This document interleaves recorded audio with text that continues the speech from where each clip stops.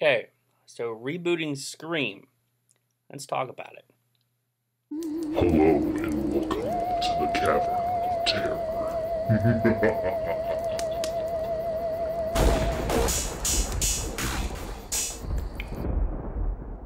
Hey guys, and welcome back to the Cavern of Terror. Wow, you're getting a second video. I'm back in the swing of things, and we're back in the swing of topic videos. Apparently, there's been some rumblings about Blumhouse wanting to bring back the Scream series, to reboot it. I'll tell you about the article really quickly because there really isn't much to say there. Jason Blum said that yes, they would like to do something with it, but there's nothing in the cards right now, but they would definitely like to do something. So that means they do want to do something, but they don't have anything in mind right now. For returning subscribers, you guys know I'm a huge Scream fan. Ghostface is one of my top slasher icons. I reviewed all 4 of the original movies, I've done a ranking on the Scream series, and I've done a commentary on the first film. I have a whole bunch of Ghostface stuff. I'm a huge Ghostface fan, have a Ghostface tattoo on my leg. If you're new to the Cavern of Terror, I'll just keep it really short for you. I like the Scream series. I like 1, 2, 3, and 4. I didn't really get into the television series because it really wasn't for me. Yeah, as a fan of the original series, I couldn't get into the television show. Although, I did really like the first episode, and I can respect the fact that they wanted to do something different. And maybe someday I'll talk about the 2 seasons of the television series, but right now this is about the reboot talk. The big question is, do I think it's time for a Scream 5, continuation of Scream 4, or a remake of the original movie? Well, kind of. Yeah, I kind of do think it's time to bring Scream back, because the television series has been off the air for a while. Season 3 has been up in the air for God knows how long, and I don't think we're ever going to get Season 3, because apparently it's been through development hell since they canceled Season 2 with the original lore, the original, timeline of those first 2 seasons. So the chances of getting Season 3 of Scream the series, I think, are really fucking slim. As for me, I think there's a couple different ways that you can go about doing a Scream remake or a 5th Scream movie. Okay, so the first thing we're going to do here is we're going to talk about what I think they should do if they're going to remake that 1996 classic. For me, I think that they should modernize it in a way where we're still paying tribute to the 1996 Scream by being very similar, not shot by shot, but still kind of poking fun of those movies that Scream was making fun of. But this time, we're making fun of the 1990s teen slashers.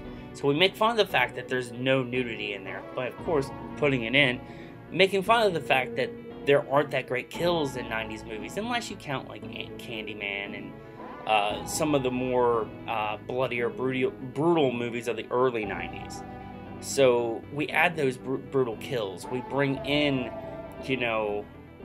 that nudity that we want to see.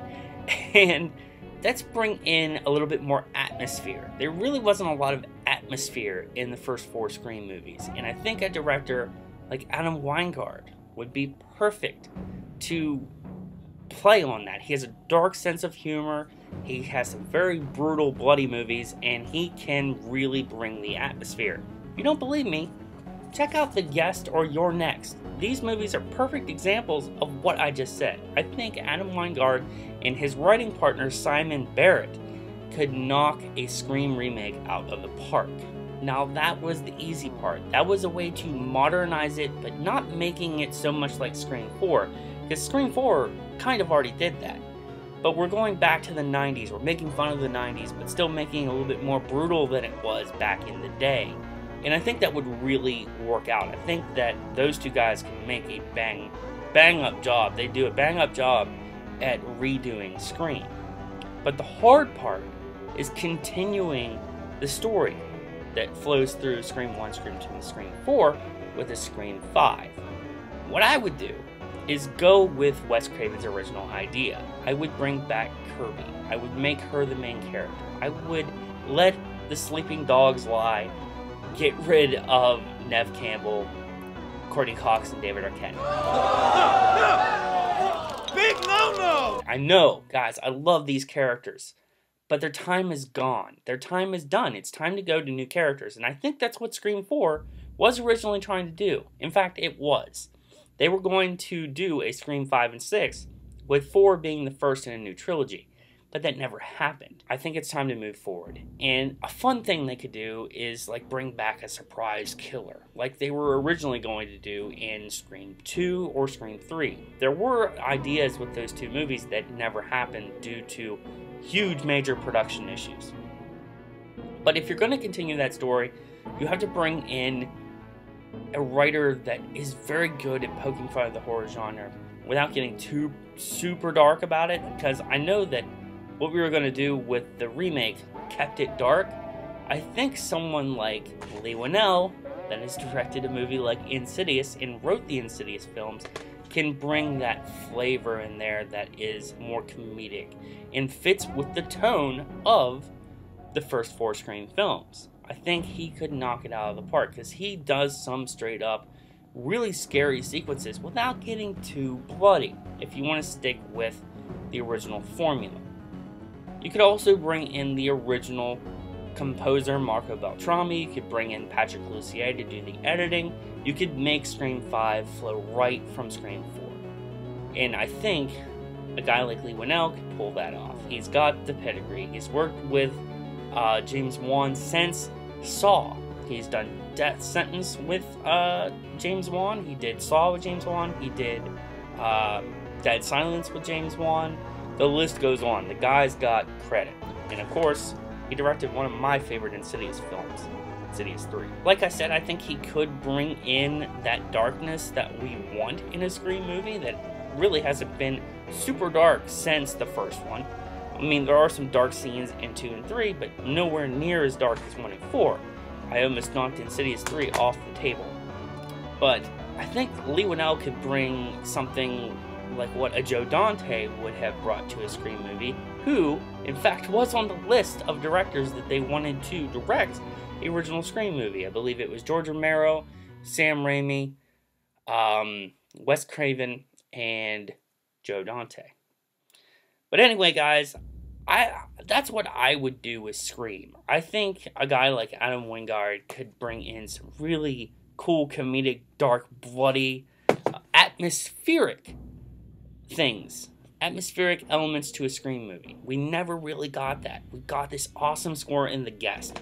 Imagine if we had Scream with a kick-ass score.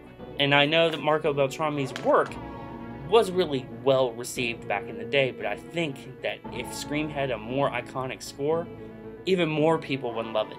You get the dark comedy, which is what I loved about the original Scream, with Simon Barrett's writing, and of course, that brutality from You're Next. And guys, if you want to keep the continuity there, if you want to keep everything flowing from 1 to 2 to 3 to 4 to 5, like Wes Craven did with 1 through 4, bring in Leigh Whannell, the writer of all 4 of the Insidious films. It's a no-brainer for me. Okay, guys, so that's what I think we should do with Scream. There's 2 different directions that we can go with this franchise. You can remake it, or you could bring it back for a Scream 5.